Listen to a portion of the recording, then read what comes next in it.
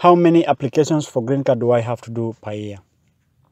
One of my friends asked me that question, and it's a lot of questions that people ask every time. How many applications do I have to do for every year? Do I have to do application every time? No. Application is only done once a year, and is also done on a specific time, on a specific date, and on a specific period of time.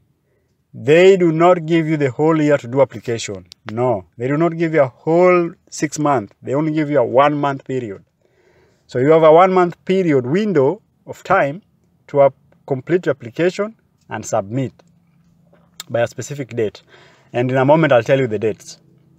And it's only done once. You cannot do it twice. And also, application is done for the individual. You don't do application for somebody else, and then you come on his behalf. He has to do it by himself.